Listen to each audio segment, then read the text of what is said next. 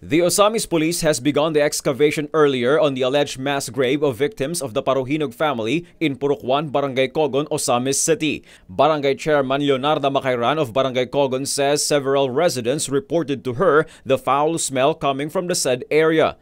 Hindi ko alam kung mayroon bang itinapon dyan na tao. Ang ako lang narinig sa mga residente dito na mayroong mabaho sa hangin. Hindi nila makita na mayroong tinapon na tao.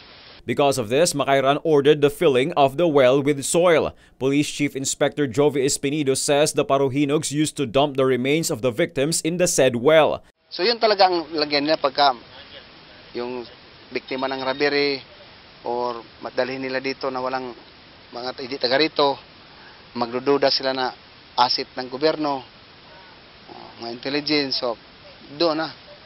Doon dito na ilagay.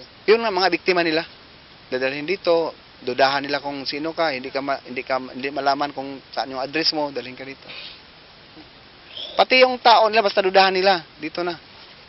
After excavating the well and another suspected mass grave using a backhoe, authorities found no human remains. They have yet to determine if the remains were placed on a sack or there is a need to examine the excavated soil.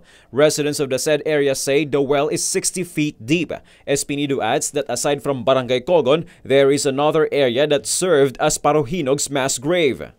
Meanwhile, the Department of Justice already filed multiple charges against the Parojinog siblings Nova, Princess, and Reynaldo. The DOJ sees probable cause to file them with illegal possession of firearms and ammunition and possession of dangerous drugs charges. Reynaldo will also face illegal possession of explosives charges after bombs were found in his house during a raid. The DOJ says the siblings are not allowed to own any kind of firearms, but high-caliber firearms were still found in their possession. Shabu were also found at their house during the police raid.